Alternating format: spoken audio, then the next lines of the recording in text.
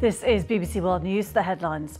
Britain's Queen Elizabeth has been unable to attend the UK's remembrance service at the Cenotaph in London. Buckingham Palace says she's suffering from a sprained back and greatly regretted not being able to go. Prince Charles represented Queen Elizabeth at the Cenotaph. Events have been held around the world to remember the millions who died in global conflicts.